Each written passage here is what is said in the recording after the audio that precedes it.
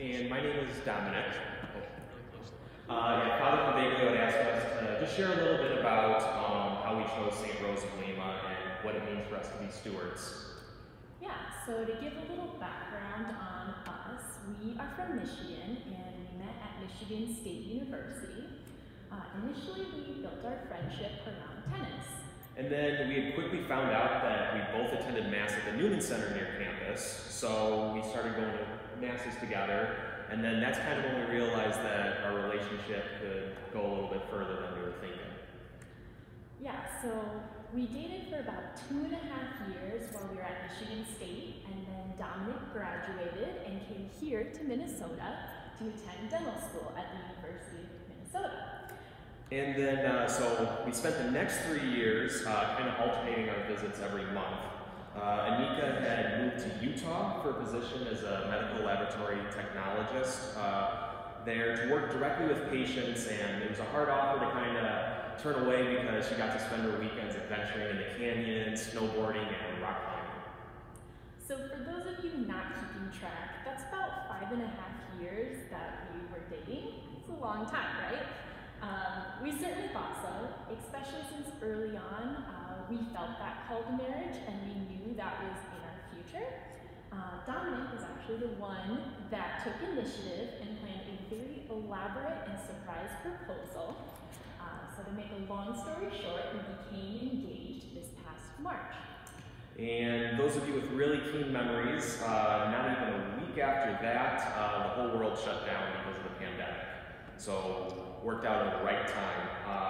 So this threw kind of a wrench into our plans because back in February, Anika had accepted a position out here at Minnesota for a job, and so during the shutdown, she had to move during the middle of that.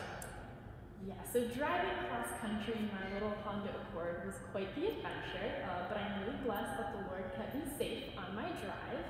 As I settled in here in Minnesota, I began looking for a new church community, and that made me think back to a conversation I had with Dominic's mom. She was telling me how her and Dominic's father were very intentional in choosing their new parish to start their newly wedded life, because they both grew up in the same town and had their own home parishes, but they didn't want to choose one over the other. So they specifically chose a new one that they got married in and attended for many, many years until they moved. And I brought this up to Dominic, and he really loved this idea, and so did I. Especially since during this conversation, Mass is mostly live streamed. Yeah, so to give a little, some context on what brought us to St. Rose of Lima was when I first moved to Minnesota, I spent my weekends kind of jumping around in different parishes. I really wanted to find a new home. I first tried out the Newman Center, but where I was in my life with professional school, I just didn't feel like it was right. It wasn't the church for me. Then I tried out the cathedral, but didn't really feel a connection with the parishioners or the priest. And I remember the first time I came to St. Rose of Lima. When I first walked in, I just remembered seeing families greeting each other, saying hi, giving hugs, asking how everyone's doing. Just the atmosphere that the community here created just brought so much joy to my heart. And it wasn't until seeing the youngest priest that I'd ever seen in my life walk in, he gave his homily, and I just knew that I was home. It was the first time in a very long time that I was actually hanging on to every word and actually listening to every word, and my time at Mass just became that much more fruitful. And I knew right there God was calling me to make St. Rose my new home. So listening to Dominic describe St. Rose like this, I don't know how I could possibly say no to making this our new home parish. So we're so excited that we're going to get to join this parish community. And I know this weekend is a little bit more about stewardship. So I want to just talk a little bit about how God had been beautifully orchestrating so much of our lives. And through some extra reflection and prayer, we've been able to see God's hand at work in both of our lives. He placed us into each other's lives for a reason, and we're so excited to celebrate our marriage here at St. Rose in May. But one of the many gifts God has blessed me personally with is the desire to learn and to share that with people that I meet.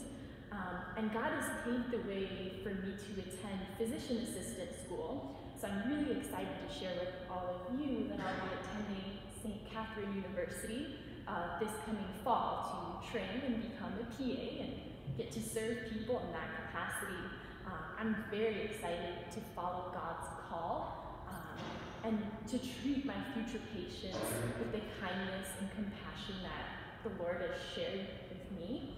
I'm blessed for my calling, and I will continue to be a good steward of God's love through those that I will encounter in the future.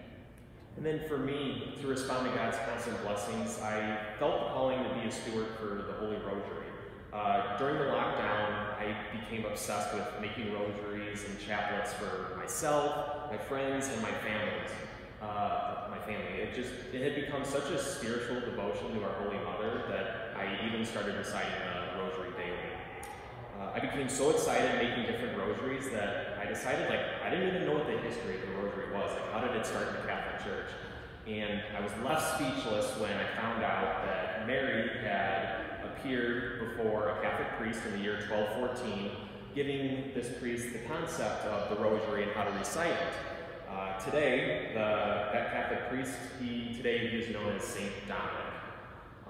So to me, the rosary is one of the most powerful gifts that God has ever given us, and it just shows us how we can grow our relationship with Him, His Son Jesus, and Mary. And I'll continue to be a steward for this gift that God has given us.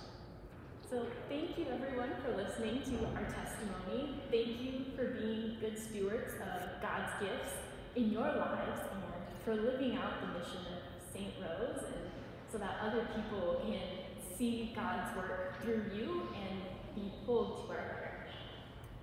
Thank you.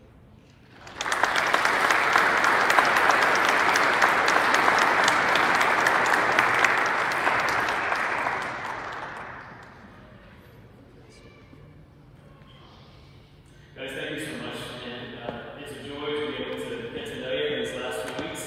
And I'm so struck by, first of all, your love for each other, your love for God, and just how you really live life intensely, and you really are interested in making commitments and taking what the Lord gives you and putting it to the best places you can. So it's very beautiful for me to see, and I'm excited to be able to walk with you in the marriage prep process for May. What day is it in May? 22nd. May 22nd, and you're all invited to the wedding and reception. We'll see how it goes. Next weekend is our commitment weekend for our Stewardship Renewal campaign. I just encourage you again to take the information you got in the mail and to pray with it, and to review, renew, and respond to our annual Stewardship Renewal. If you didn't get a card, or if you're not a parishioner but you want to be part of it, just grab one by the bulletins at the end. The cards all around the church. You can always reach out to myself and the rest of the staff with any questions you have, or any ways that you would like to get involved more with the life of our faith community and what it means to be a good steward. Next weekend, I invite you to take that commitment card and to bring it to church, to drop it in the collection basket, or you can drop it off at the parish office for mail.